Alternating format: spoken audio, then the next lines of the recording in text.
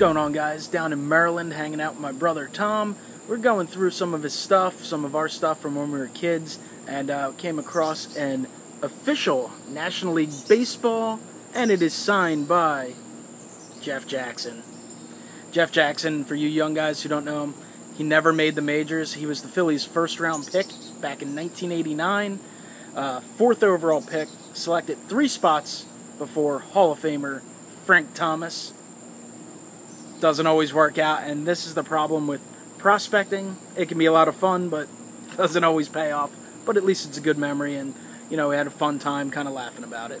Alright guys, thanks for watching. Hit the like button, comment below, let me know what you think, and I'll talk to you guys next time. Have a great one.